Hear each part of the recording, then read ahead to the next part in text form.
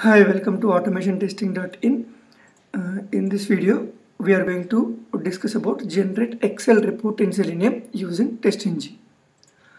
In software test automation, after completion of any test suite execution, we need to have a report for the execution status, and it is the only way of evidence for the pass and fail status of the tests. Means once you complete the test suite execution, we need to show the report like how many pass, how many fail, and what is the reason for the failures. And here, if you want to generate Excel report, you need to download some jar files, and we need to execute the entire test suite using testng.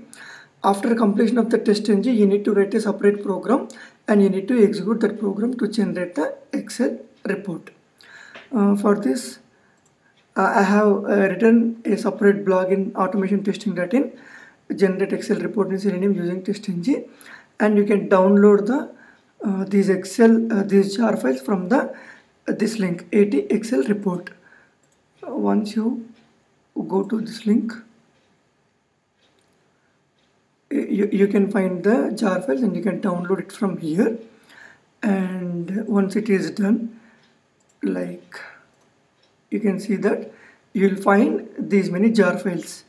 I have given, I'm using here to generate the Excel report, to write the data into the Excel report, Apache Py API, and JFree chart jar files to generate the pie chart, and last 80 Excel report. This is the actual jar file to generate the report. You have to add all these jar files to your folder structure, means your project. Now let's not waste the time. We'll go to go to the Eclipse, and we'll create a project, Java project. Next, and I'll write like Excel report generation, and next here I'll add the jar files.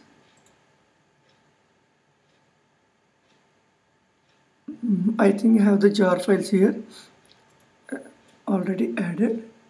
I'll just verify. Yeah, I have some extra jar files, but these are actually not needed. But these many jar files are enough. These jar files are enough, and I'll remove these things. Okay, remove these things. I have to create, I'll create two sample classes. For that, what I'll do, I'll take two sample classes. One is test class 1. Here the name is test class 1. These are testng classes. What I'll do, I'll create @test and I'll add these things. Give me 1 second. Like we need to add the testng jar, like testng.annotations @test, and I'll write sample methods, public void test method. We will write 3 methods. One is to pass the test case, one is to fail the test case, and another is skip the test case. Means how we will see that how the report will get generated for these kind of tests. And here I'll say assert true. Here r.testng. Okay, I'll make it pass. Okay, now I'll write one more test case, @test public void test method fail. Okay, now assert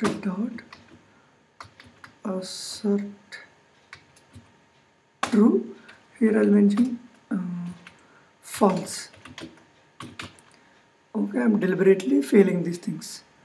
And the third one is I'll skip this one. Public void test method skip.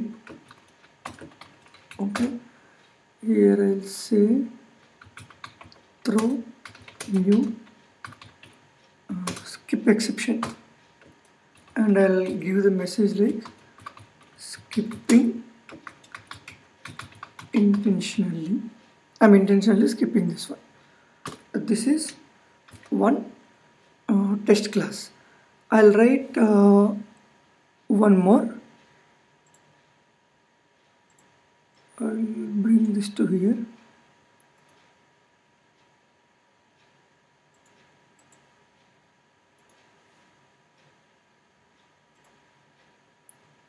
I'll remove these things. Oh, test class 1. I'll take one more class,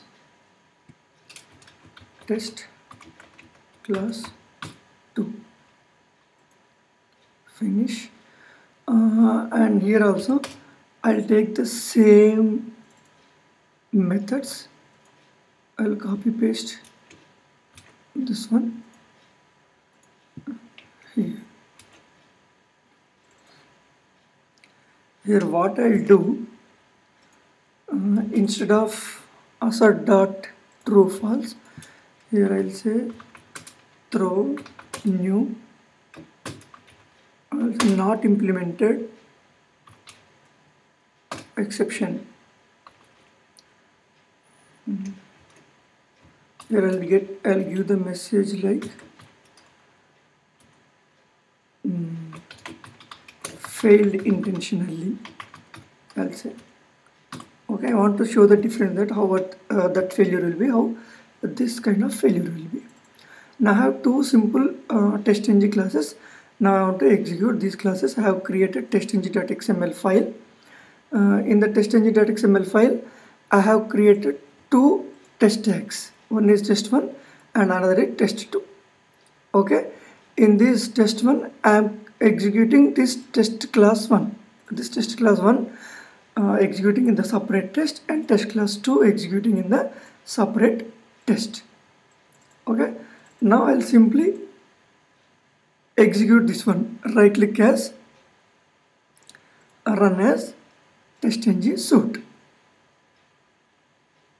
Now we can see that total 6 test cases, 2 failures and 2 skips. Okay, we made it same, right? 2 pass, 2 fail, 2 skip. Now that is fine. Till here normal execution. Now if I want to generate this one like Excel report, I have to create one more class. Now I have to create one more class, a very normal class. I will say public static void main class. Okay, and I have to give some name. I will say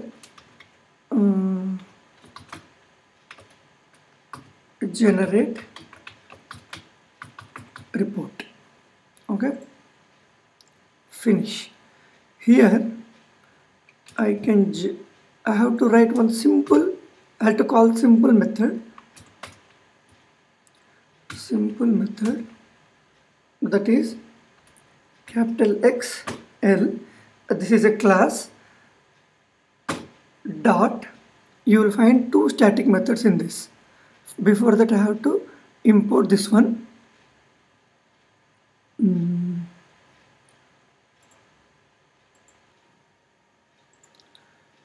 If you put dot, this is a class, you will find 2 static methods. One is generate report string file name, and another is dot generate report folder location and Excel file name. Means here what it will do, you can use any one of these 2 methods. If you use Excel dot generate report and give some Excel file name, then the file will get generated in the test output folder. Okay, in the test output folder it will generate like Excel report.xlsx. You give any name, with that name this report will get generated. This is previous one. I will remove this one. In the test output folder, by default this test output folder will get in this folder it will get generated. If you don't want to generate the report in the test output folder, you can give where you want to generate the file. First we'll take this one and I'll give one sample name, excel-report.xlsx. okay, it will do unchecked exception, is a thread exception. Now we have executed these two test cases using testng.xml file. After that, no need to do anything, just write like this: one public static void main class in that excel.generate report and give the excel file name, what name you want to put. Now just right click, run as Java application, that's it. Now it will give one message like Excel report generated. See, Excel report generated, and you just refresh this folder. You see Excel report.xlsx. If you double click this one, you see you'll get this kind of report. Here the first sheet will be summary report, summary sheet. In the summary sheet you will get how many passed, how many failed, how many skip, and the total test cases, and when the test got started, what is the end time, and the duration of total test set execution. It will give you the entire report, and it will give the execution status in pie chart. Means this is skipped, this is passed, and this is failed.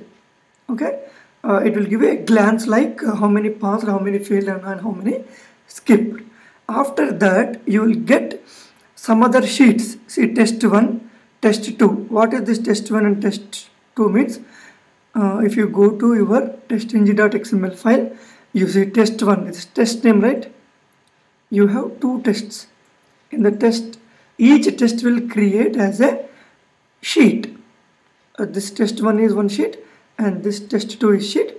Under that, how many classes you will execute, that status will be generated. If you go to test 1, you have test class 1 dot test method fail, means it will give you the class name and the method names. Okay, test method pass, test method fail, test method skip. In the same way, test class 1 dot test method fail, test method pass, and test method skip. And for each and every test method, you will get the error, means exception, and the when it is started, when it is end, and what is the duration of this particular method.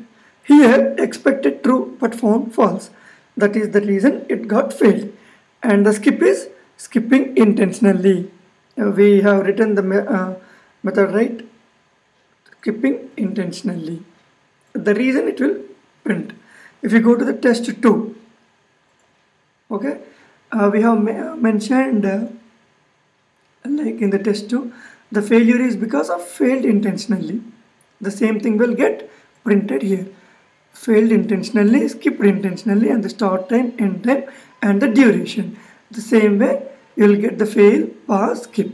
And in the summary, you will get all the information in the form of pie chart. This way you will get Excel report. Okay. Now I want one more method, like I don't want to generate the report in test output folder. I'll just delete this one.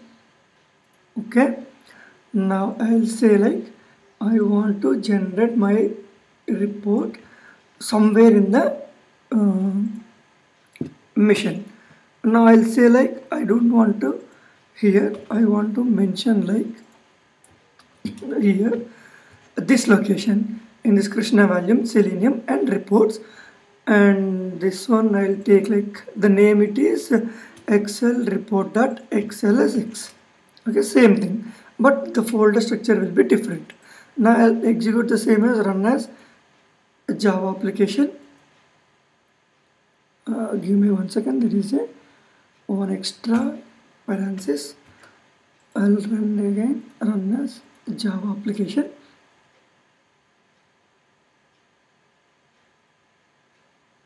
Once again, it will give you the Excel report generated. If you refresh this one,